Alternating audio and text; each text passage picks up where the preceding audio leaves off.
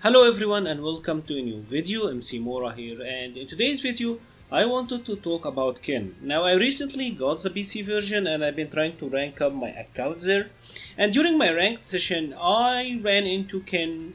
I will say about 85% of my matches from rookie to super silver, 85% of the matches were against Ken. And I'm not even joking or exaggerating. This is how common I was seeing Ken.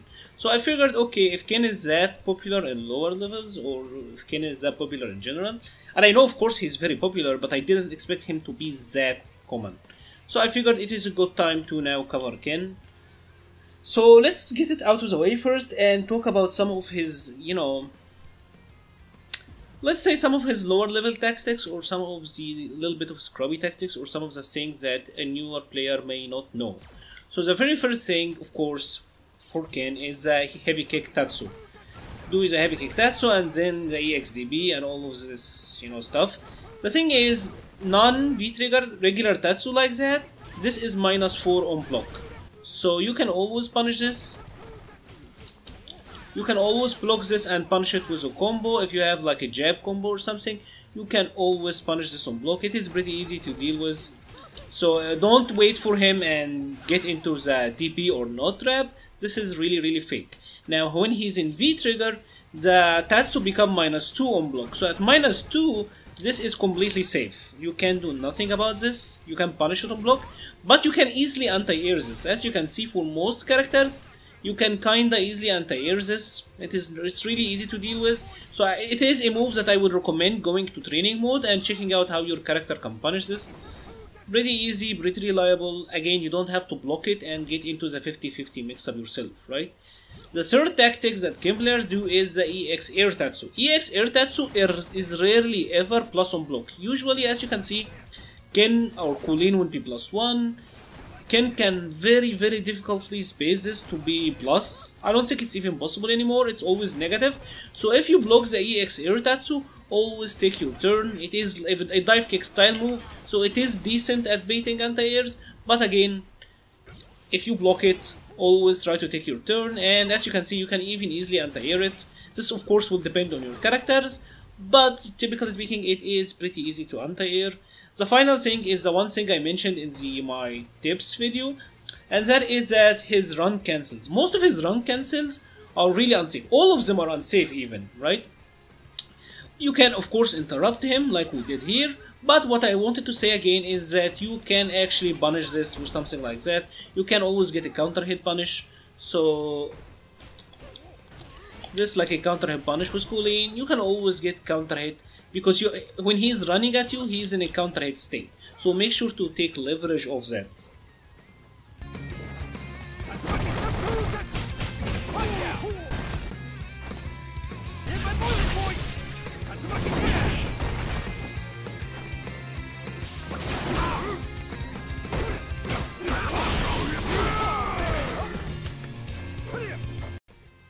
So the other thing that I wanted to talk about now is Ken's fireball and their use in his block strings or pressure in general.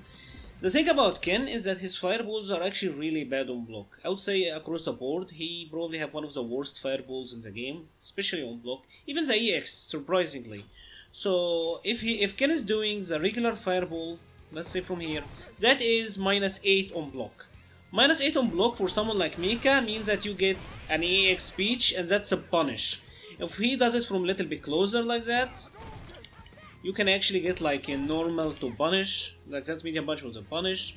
So at -8 it is really unsafe. You can usually punish this, and I would say punish them easily. So look out for that. The second thing I wanted to talk about, and that is his EX fireball on block. The EX fireball on block is only -1, but Ken doesn't have a 3 frame. His 3 frame is the Tatsu. So that means that if you have a 3 frame, you can always trade here. Not only can you of course V-reversal it, if you want to get out of the pressure, you can always go for the V-reversal, but you can always mash your 3 frame here and you will trade, so you don't even have to take his pressure if you have his 3 frame. So if you have his 3 frame, always try to challenge after his EX fireball because it's only +1. This is the regular fireball. The second thing that happen a lot is Ken players doing this strings like that. His medium kick hits. Here's the thing. You can always try to challenge here because this is -2. So Ken players will often try to go for this and then maybe not like respect your frame data, or you know, try to go for something else because you know that you will do the second hit of the target combo. So if he doesn't commit to the second hit, you can always counter hit him. You know, get something here going. This is pretty easy to interrupt. If he does commit to the second hit of the target combo, like he does here, he have to special cancel it, and as you saw, the second hit whiffs on crouching opponents. So if you have his 3 frame, you can always challenge here. If you have a 3 frame, especially if it's a crouching one, you can always challenge here, or even just crouch jab in general. After you block his standing medium kick, just crouch jab. Just crouch jab because he's -2, the second hit will whiff. If you happen to block this standing, he have to commit to an EX fireball to make it safe because it is -6 on block, as you can see. So he have to do a fireball or something, and again, because this is only -1, you can always do your jab here and be able to trade with him because you have a 3 frame. Ken doesn't. He's only -1 or he's only +1, so your 3 frame will trade. If you don't have a 3 frame, try to crouch after the medium punch or the medium kick and always challenge at this position. So now I wanted to talk about another thing, and that is Ken corner pressure in general and how you're supposed to deal with it. One of the things about Ken that you have to worry about is his corner pressure and throw game. So as you can see, Ken throw does 120 damage, 120 stun. 120 damage, 120 stun, honestly is not bad. Like, he'll have to throw you a ton for it to be threatening. So the very first thing about this is, if he dashes after a throw, Ken is -2. So as you can see, after a dash, Ken is -2, so you can always get the interruption here. You can always interrupt if you see him dash after a throw, always interrupt and take back your turn. If it is possible to like switch sides, go for that. It's already really good. The second thing is that what happens if you get hit? On knockdown, Ken players will often do something like this step kick. And the step kick have a high-low overhead mix-up or overhead and low mix-up, right? The thing is, Ken can do this and meet you both rises. So if I quick rise here and try to wake up with a normal, I will get hit counter hit and Ken will get the combo. But if I back rise and wake up, as you can see, his step kick will whiff. So the thing here is he have to guess which type of wake up you will do. He can't do the setup and cover both of them at the same time. So if you're struggling against a Ken player, or if he's abusing this against you, of course this is -6 on block. So if I quick rise, or -7 on block I mean, if I quick rise and block the overhead, of course it's unsafe. But the thing is, he can do it and meet you if you do a quick rise and the back rise. He have to choose which one you are going for, and that makes it hard for him to do it consistently. So mix up your wake up timing. The second thing is, what happens if he does the feint? Right? So because Ken can feint, he doesn't have to do the overhead, he can feint and go into low. Of course, like the second one, he can do this and meet you both rises. So again, you can always jab. And the thing about this, and what you have to realize is, the overhead comes first. So if I don't know, like let's say I will turn both of them on and I'll try to block him on reaction. Now I don't know which is which, right? That's what you do. You wake up blocking and then crouch, or you stand block and then crouch because the overhead comes out faster. So let's try this again. I am waking up standing.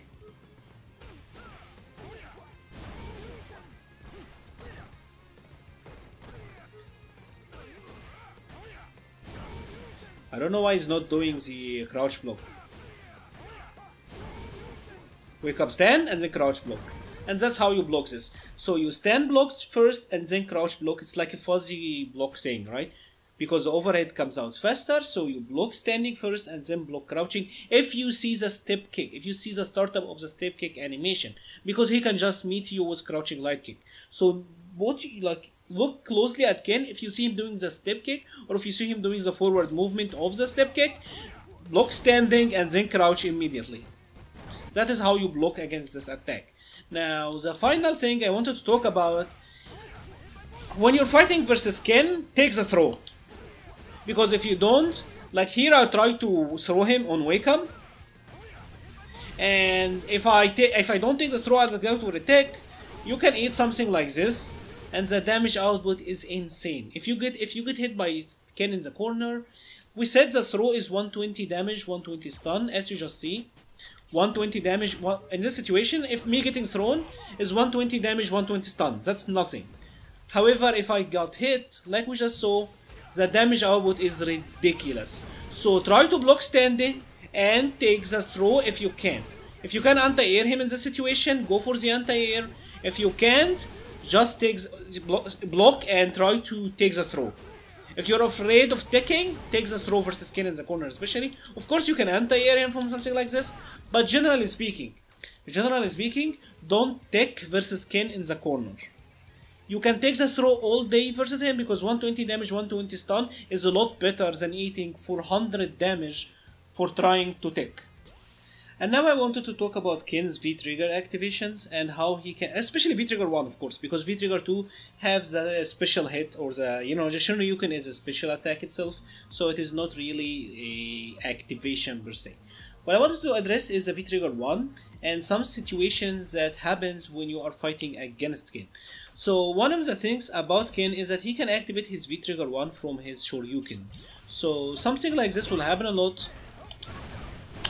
Ken will activate V-Trigger 1 and get a conversion on you. Of course, if you block this if you bait the DP and block it, he's unsafe. But these situations happen a lot. So what you might want to do is something else. You might go for a block. You want to bait the DP. So like that you will block. Of course he's -7 in this situation, so he was punished. But let's say you are trying to bait it and block it, right? Well, he can just do that, P+2, wake up with Zatatsu, P+2, and then manage to get a plus frame anyways. So there is a little bit of an inherent 50-50 mix-up on Ken's wake up when he is knocked down and when he has V-Trigger 1. So I will be a little bit careful about trying to meet Ken when he have V-Trigger 1 on deck, because this 50-50 mix-up is kinda annoying to deal with. One thing that you can do when you're fighting against him is to try to not be point blank, because for him to V-Trigger cancel out of Zatatsu, the first hit of Zatatsu have to hit. So something like this, right? But if you're a little bit from a distance, he will not be able to V-Trigger cancel this Zatatsu, and you will be able to, block it and punish it regularly. This is something that you will have to check out with your character, what kind of situations you can set up to kinda set the distance where he cannot V-Trigger cancel the Zatatsu. I say it's pretty important, or you can just, try to be patient, block the Zatatsu, and, get the V-Trigger activation over with, right? The second thing I wanted to discuss is his V-Trigger activation normally in the neutron, right? Ken's best V-Trigger activation by far is the EX Fireball. So him doing something like this is the strongest activation. The reason that this is so strong is that even if you try to V-reversal it, let's say you try to V-reversal the EX activation block. So you try to do this, right? Let me show you what happened if you try to V-reversal this.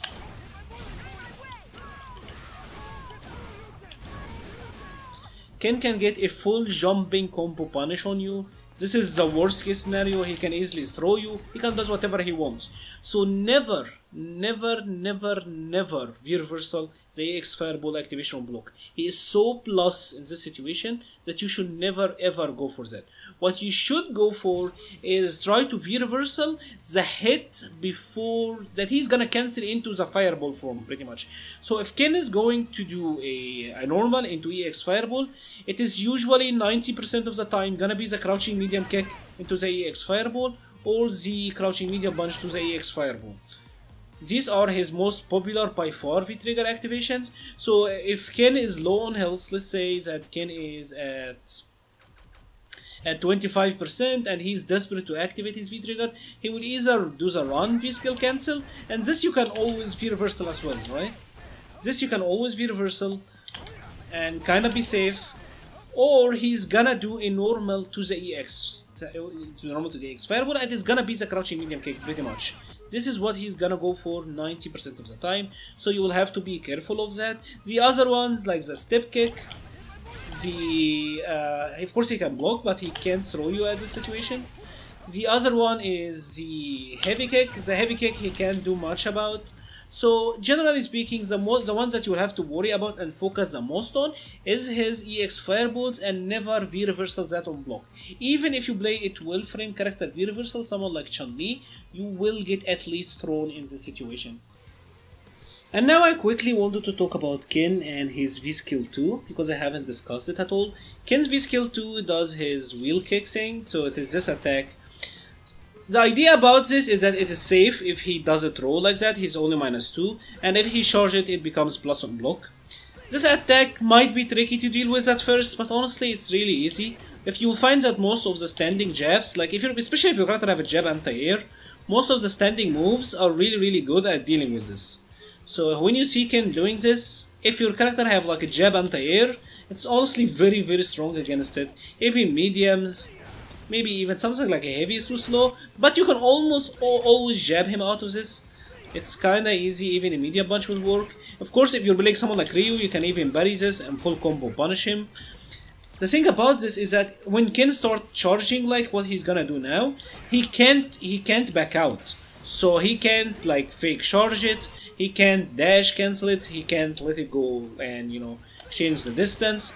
So this attack is it is decent, it's not a bad V-skill, but you can very easily deal with it and be able to punish it. My recommendation, honestly, jab him out of it or just do like a standing medium or something. Standing moves generally are really strong against this attack. And that brings us to the end of this video. If you enjoyed this video, please leave a like or a comment. They really help a ton with the coverage of the channel. They make the video more recommended. So thank you very much for all the people who have supported me this far. If you want specific characters that you want me to cover next, please let me know. I will be doing everyone in the roster, but I'm gonna try to do one every week.